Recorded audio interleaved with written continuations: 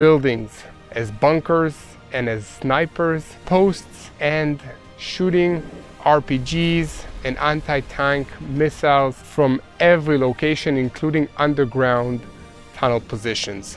In order for the tanks to maneuver in this terrain, the IDF needs time. It needs to move slowly.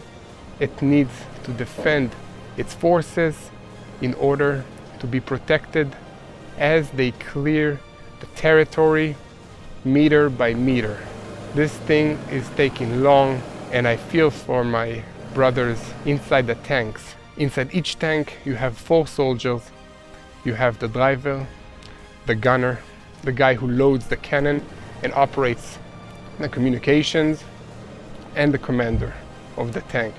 Commander is usually with his head outside, so he's more vulnerable to drone attacks, to sniper rifles, and to any other ammunition that can hit him because he's not protected.